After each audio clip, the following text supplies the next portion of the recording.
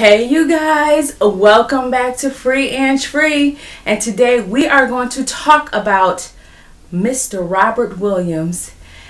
An amazing, oh my god, this man was amazing. He was brave, and he wrote the book called Negroes with Guns. So that should tell you a little something about him. Stay tuned.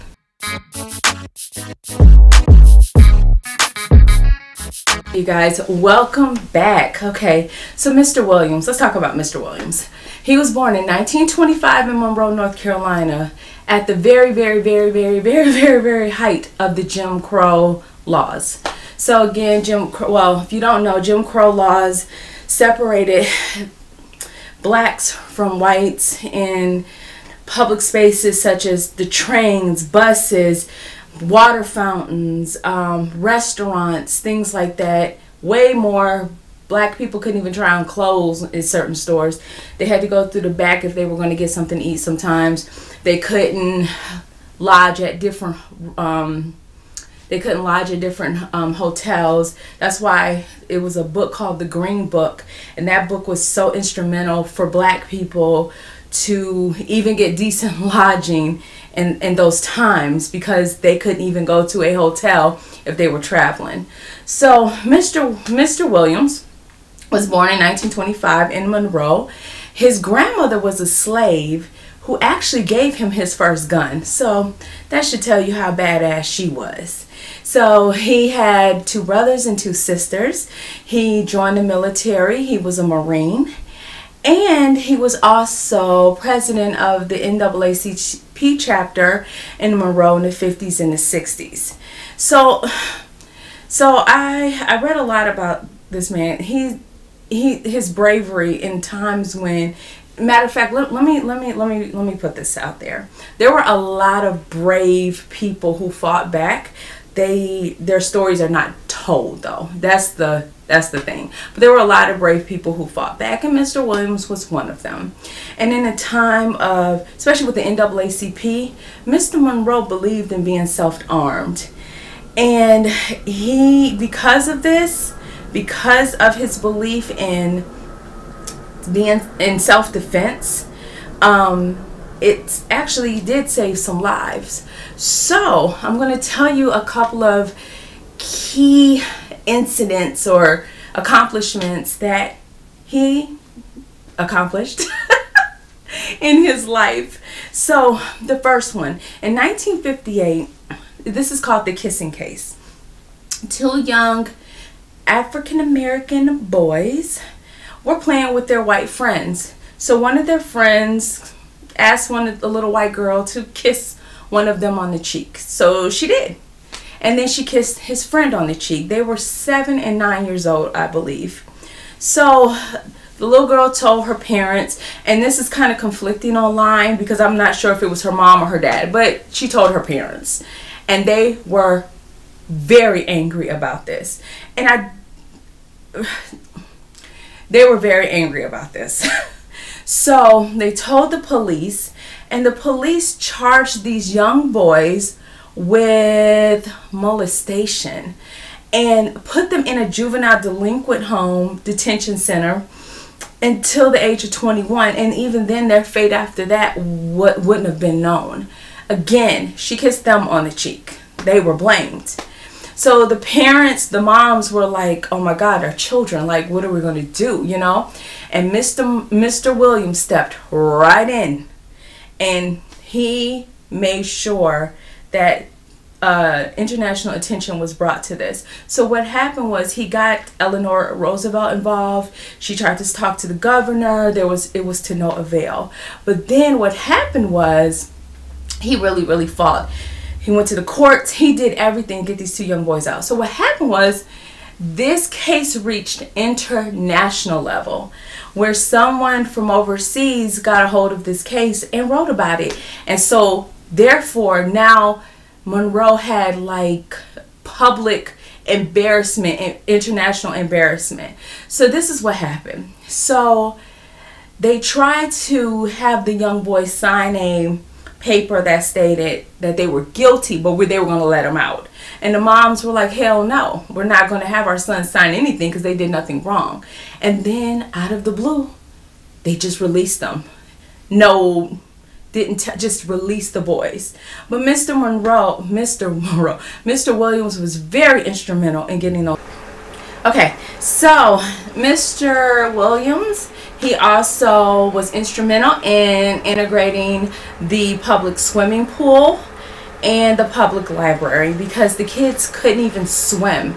And he and some townspeople, they were going to attack him. And he had his gun, and he was able to defend himself and the children that were with him. So he was instrumental in that. So Mr. Williams, I keep wanting to say Monroe, but Mr. Williams, that's actually one of my relatives we found in our genealogy.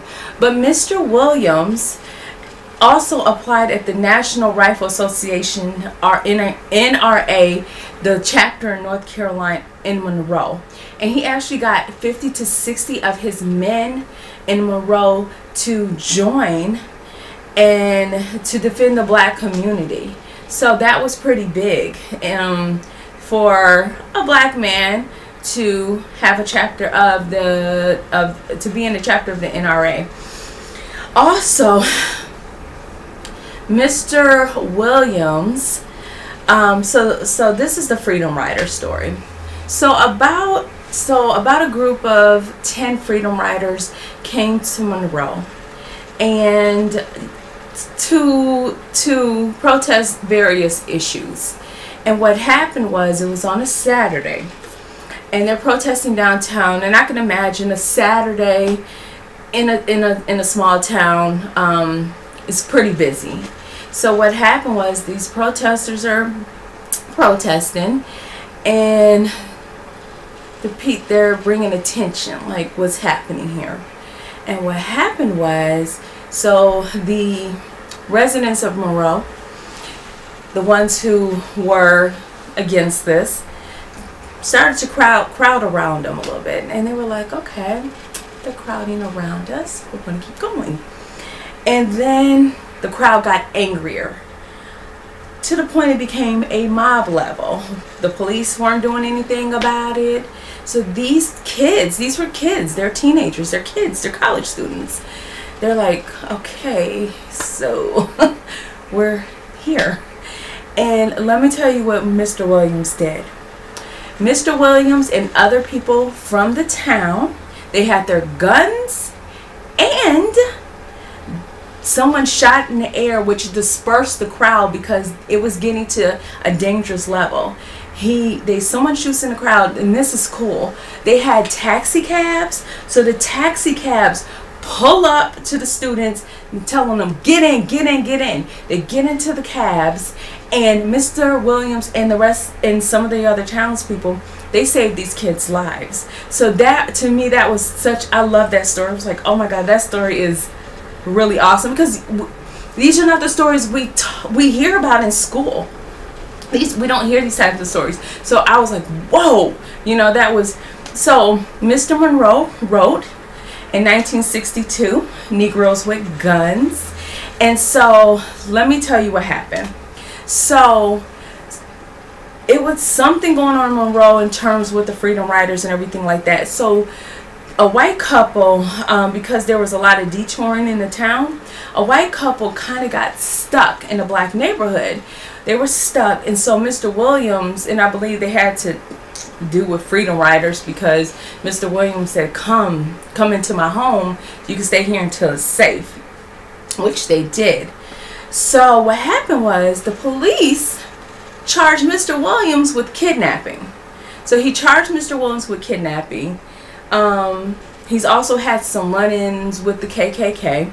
So, it doesn't surprise me that this happened, but he had some run-ins. So they charged him with kidnapping. And so Mr. Monroe was like, I'm out of Monroe, I'm out of here. So he actually traveled internationally, telling the world about the plight of black people in the U.S. And a lot of countries, they took notice of it. So Mr. Monroe, did that for about, because he left in 1960. That happened in 1961. So he came back to the States in 1975. And so he did have a case. It was dismissed, I believe. And he lived the rest of his life in Michigan. And Mr. Williams, he died in 1996, leaving behind an amazing legacy to tell us that, wow, you know, people really were out here, you know, fighting for the basic rights that I have today. So I want to thank Mr. Williams, because without your bravery, I wouldn't be able to be here to tell your story. So thank you guys so much for watching. There are lots of articles online. There's lots of information online about Mr. Williams.